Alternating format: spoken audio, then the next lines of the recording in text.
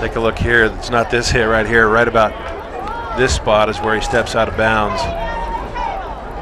And right here is where he takes a shot out of bounds. 3rd down and 3.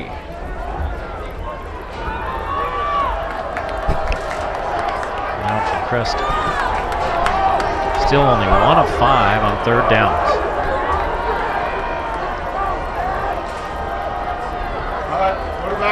Hall's going to keep it. He started up the middle and tried to bounce it. Probably should have stayed in the middle the first time. Of course, it's easy for us to say way up here. Yeah, he's going to be just a little bit short. It's going to be 4th down and about 1.5 feet, I think. Yeah, it was 3rd and 4. He picked up 3. 10 carries, 28 yards. So all the running he's done, he's only averaging 2.8 yards a carry. Well, they don't count the yardage when you east run. And west. When you run east to west. Does not count. If that counted, he'd have about 100 yards. Well, they're going to measure this one, and it sure doesn't look like it from where the stick is on the other side. And yeah, you got it. I mean, talk about one chain link. I think you got a pretty good spot there, actually. I think you're right. I mean, that was literally inches, maybe 2. They're going to measure it again, move it back up on the top of the crown of the field.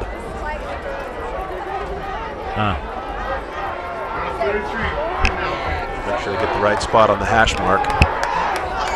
Just under 4.5 to play in the first half, and Mountain Crest will go for it again on 4th down. This is big. If you don't get this, that is bad news for Mountain Crest on your own 30.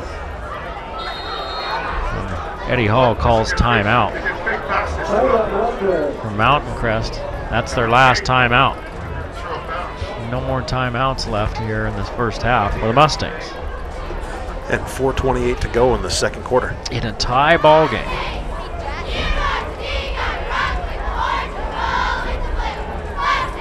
Now we figured this one might be a little closer. You were right. Than some people thought. As much as I hate to admit it, you were right. Well, that's not what I was looking for.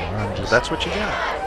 I'll take it. Your wife never tells you that, so I'm just going to tell you you're right. That's true. That's true, but that's because there are 2 versions of right. There's the real version and then the Fantasyland version. You decide which spouse lives in which land. I know which one lives in which land in my house. The cheerleaders braving the cold. Well, the winner of this game takes on the winner of the Timpview Woods Cross matchup coming up. Mountain Crest lost a tough one to Woods Cross on this field. Yes, they did. Also in this bracket are East and Orem, Skyline, and Skyview.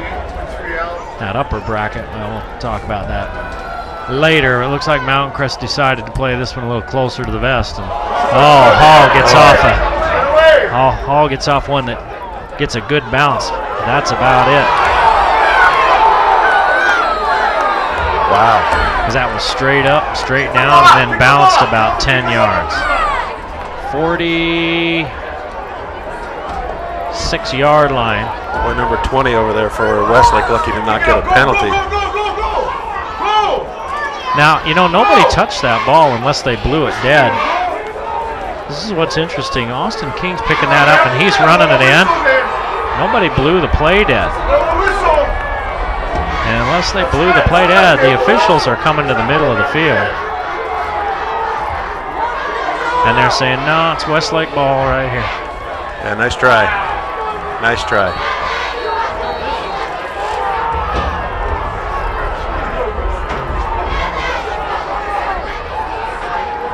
I mean, somebody blew a whistle somewhere. Well, most of the officials are going down to break it up when number 20, Addison Bates, is trying to pick a fight with Lowe. So. Oh, really, that ball rolled around, and Mountain Crest, nobody ever touched it. Did Mountain Crest ever touch the ball? I didn't see. I was watching the fight. I didn't see it. Mountain Crest downed the ball. If they did, then that, you know, that's maybe what the officials are saying. But everybody was running over, looking at the brouhaha that was going on. Whoa. take a look here. Let's see if Mountain Crest downs the ball. Not a very good punt. Yeah, Okay, Mountain Crest down right there. Mountain Crest Now the downs that ball's ball. down. That's easy dead. call. Giro picking up about a yard.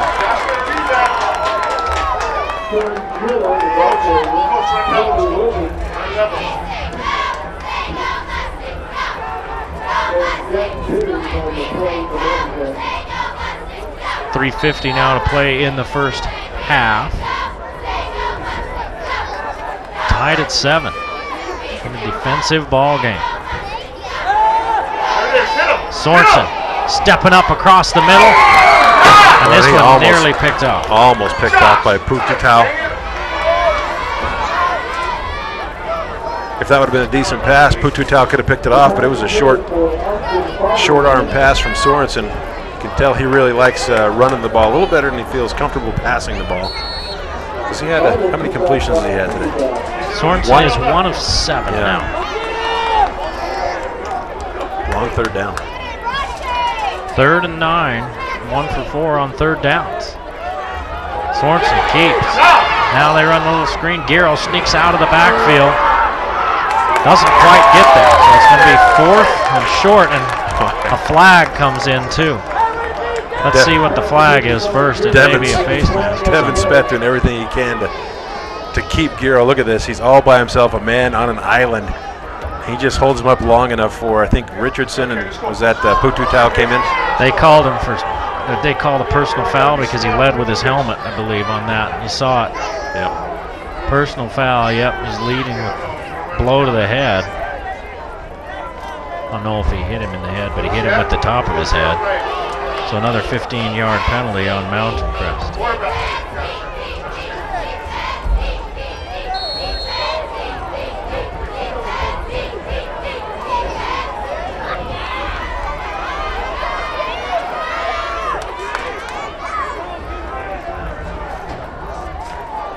Sorensen keeps it.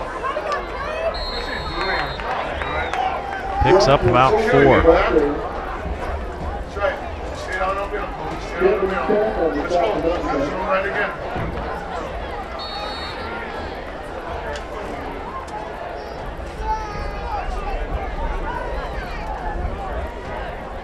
Zero. 2nd down and 4. They give it to Giro. Here's a flag coming in, thrown in the It's going to be a hold position, and that's what it is. And now another late flag after the play comes from the back judge. I think it was number 66, Miguel Gonzalez, a 6'2", 260-pound lineman. He gets caught with the hold. Holding on Westlake. Personal foul on Westlake. Ooh. So some shenanigans going on. Back that thing up a little bit further. Yeah, so they'll walk off the hold from the spot foul, which is just about the line of scrimmage, and then walk off the personal foul after that. That's a huge penalty. That's 25 yards. There's the hold. And now they walk off the personal foul. 25 yards worth of penalties, like you said. I can do some math.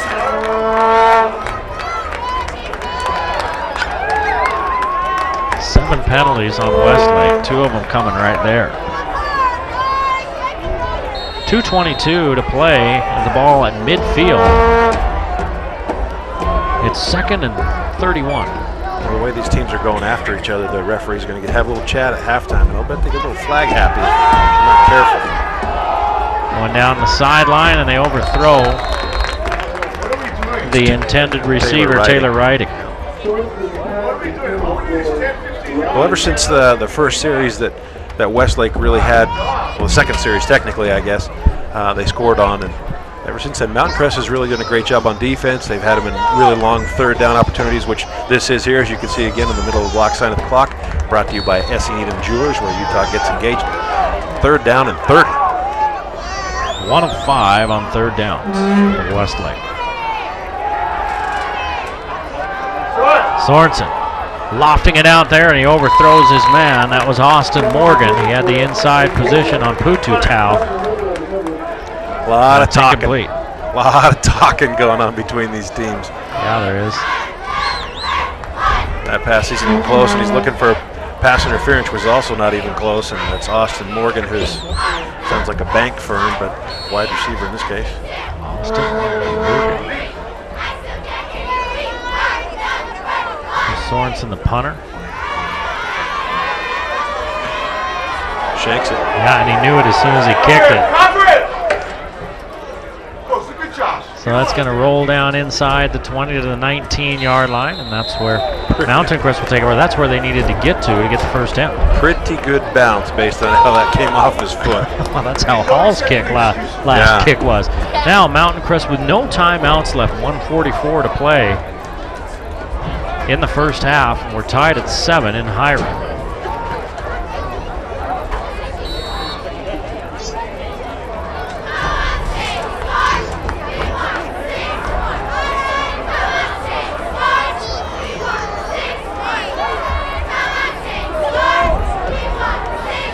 Has Low in the backfield with it.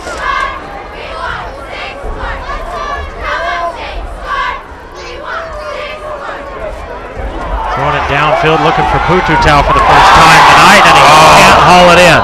He had it in his hands, and when he hit the ground, he couldn't hang on. Well, he didn't really have a chance to bring that back in because it was thrown up and over the head of the defender. That was number 20, Addison Bates. He goes up and tries to bring that ball in, but can't do it. Uses his height to his advantage, but never gets it to his belly. Get to my belly. Yeah, and see right there, he tries to bring it in, but there's a defender right underneath him. Oof. That's a great grab. Yep. Just couldn't tuck it. That's the first time they've really looked toward Putu Tau today. I think they saw something right there. 1:36 to go in the first half. Hall has some time. Steps up, now tucks and runs. No, he stepped back behind the line of scrimmage. Now Putu Tau catches it, and they're going to call offensive pass interference. Yeah. And that's a loss of down. So that'll be half the distance and third down. So it'll be about 3rd and 20. Take a look.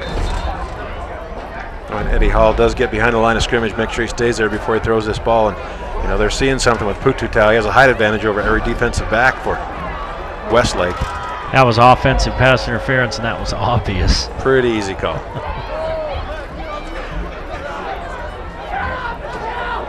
Now, you don't want to get stupid here, and there's still 1:23 to go. They have not burned much of the clock. Well, now you're down inside your own 10-yard line, and it's 3rd down and long. Westlake still has 2 timeouts left.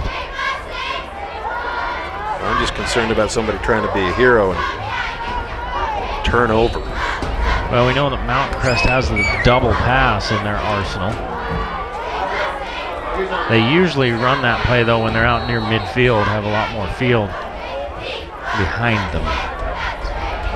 So Westlake takes a timeout. They want to talk about this one a little bit more.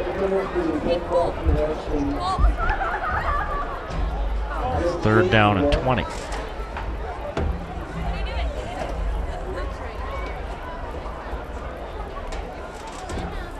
Well, what do you think of what you've seen so far here? I think it's just the way Mark Wooten said it would be. Physical, tough game. Yeah, you're gonna see a Mountain Crest can answer the physicality of Westlake. And I got a feeling both these teams are going to get an earful at halftime from their coaches. Yeah, you could be right. Mostly because of, not because of the effort and trying to get out there and make a play, it's the turnovers and penalties against both these teams that have been, a lot of them are head penalties. We've seen a lot of personal fouls of late. It looks like, you know, a first-round playoff game between a couple of teams that are a little jittery. Oh, flip it out there to Low. Low spun out of bounds, and the clock stops as he gets out to the 21-yard line. It's an 11-yard gain. Hall to Low.